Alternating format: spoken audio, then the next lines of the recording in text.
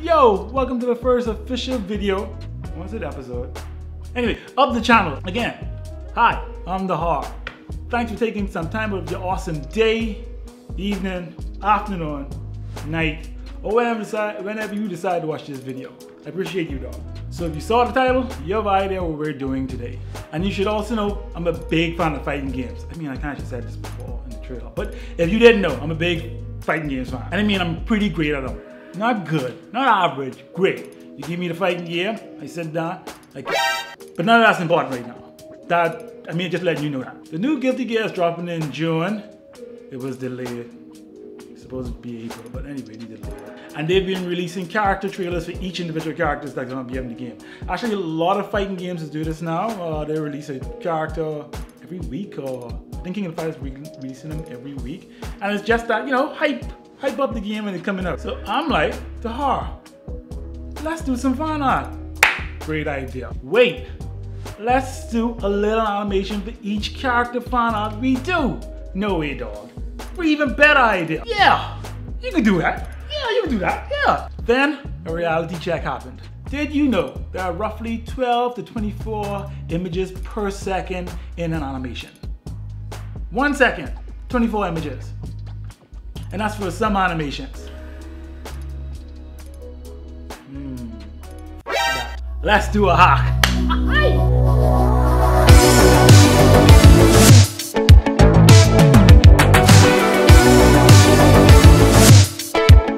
Here's what I came up for Sol Badguy, the first character they released.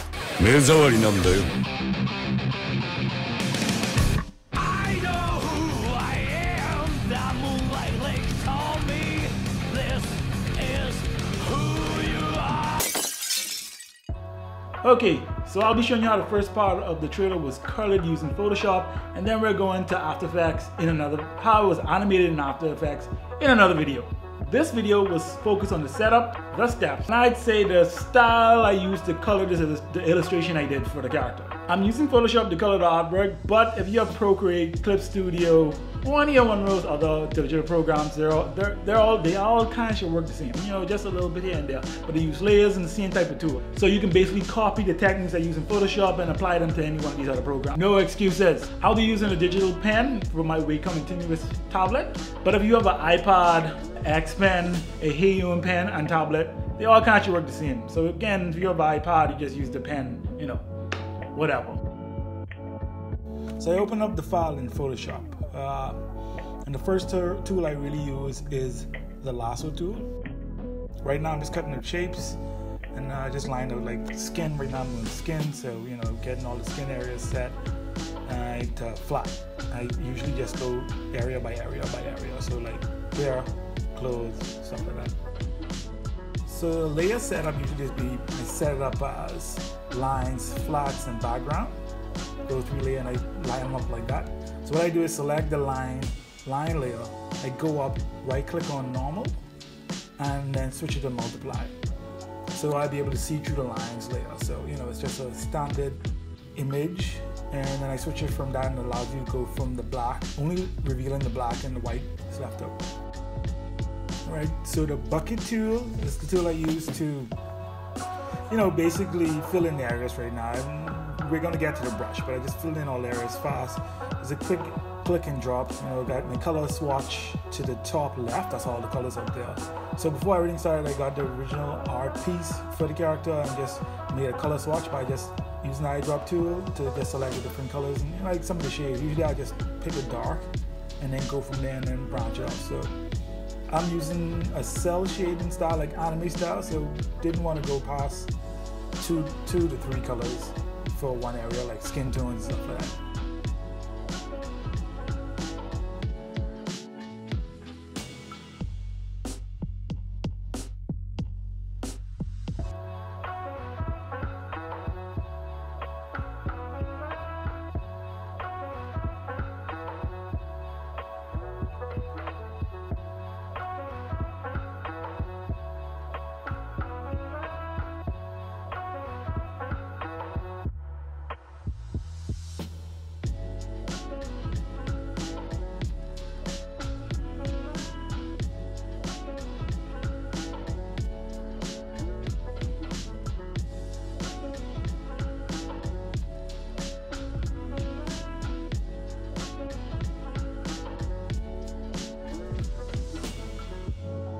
Alright, another tool I use is the rotate tool.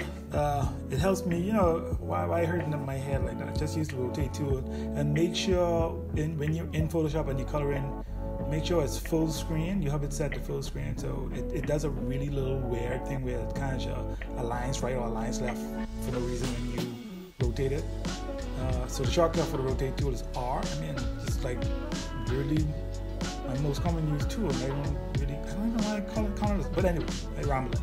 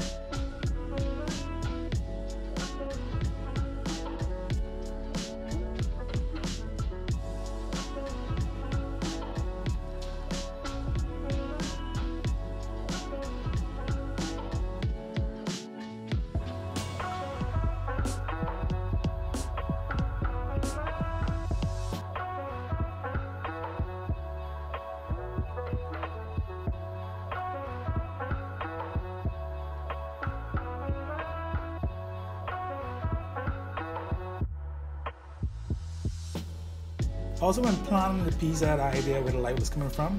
So the light is hitting Sol from the top right. That's where the color is going to start, top right.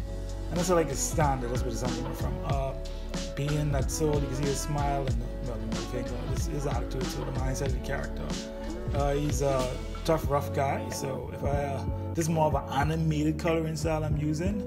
You can see some little hatches, lines I'm using. I usually go more detailed than that, but I said for this one I'll just be a little easy, plus I'm animating it. So we're getting ready to go into the actual coloring piece.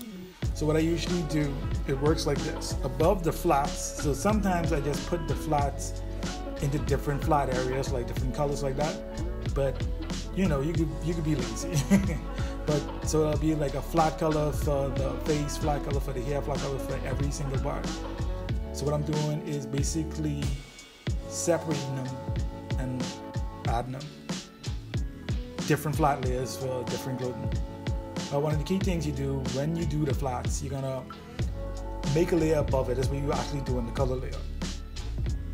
And you right click and you go to create a clipping mask. And what it does basically is it keeps everything that above layer when you color using the brush. It stays in that exact layer. So if it's a complete circle at the bottom, I draw a square to the top, it only shade in a certain. It's like that's why you did all this setting up. It's a lot of work to set it up, but after that, everything runs smoothly. I wish someone had told me this earlier when I was younger, but you know, you gotta learn. You learn as you go, I guess. You kind of have the secrets. What I'm doing here is in the shadowy area, I like to put like a purple-ish, like a dark color, you know, basically to separate a little bit of the skin tone a little bit more in the shadow. It's a preference, you don't have to do it. But I like doing it, kind of make stuff a little bit more shadowy, if that's actually a word. I also did where the rim lights is gonna be. I like to do that sometimes. It's an either or type of thing. You put them in where you want. And then, you know, slowly from there I go from piece to piece. Eyes, teeth, headband, just knocking out the different shades and hues of the color. Friskets, as they call them, what I make, it really no science behind it. Just what I feel, how I feel the light, it hit it, the texture, you know. Okay, let me shut my mouth and just let it rip, let it go. You see the process.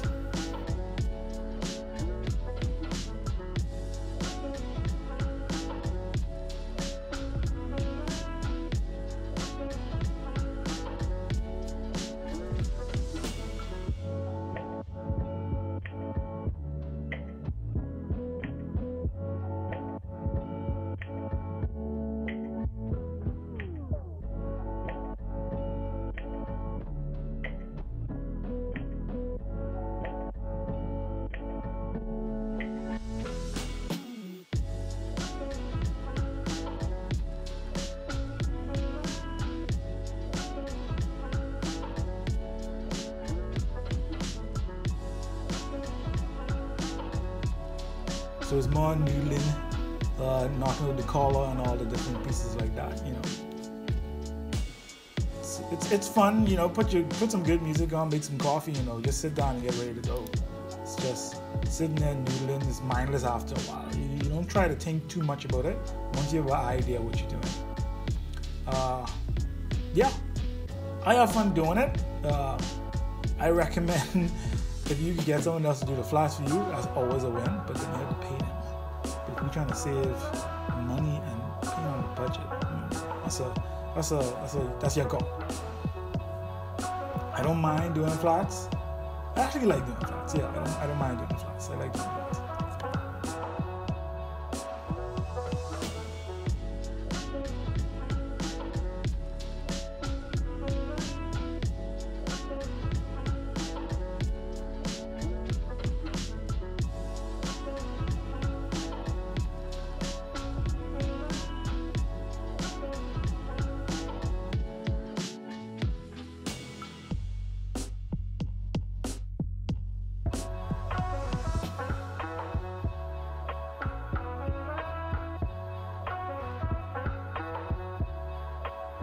For the background, the sorties actually, I didn't really draw it.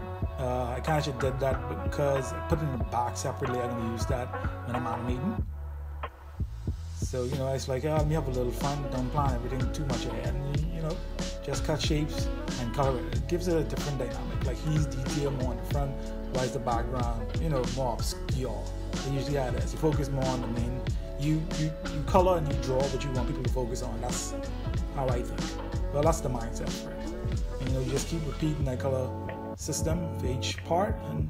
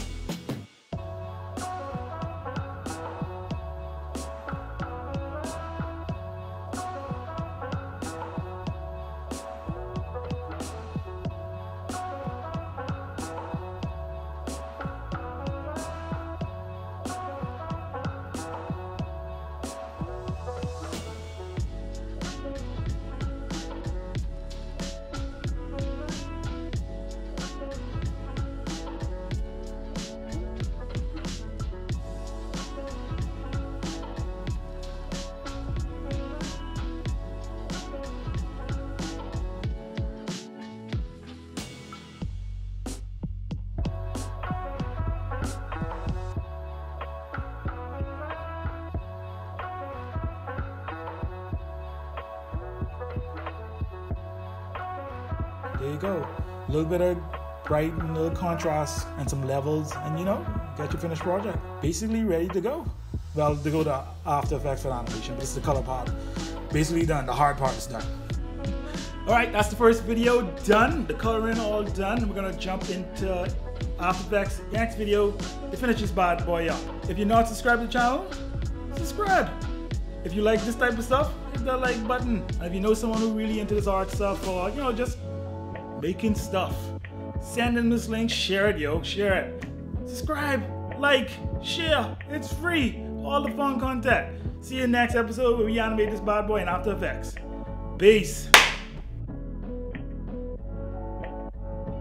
行くぞ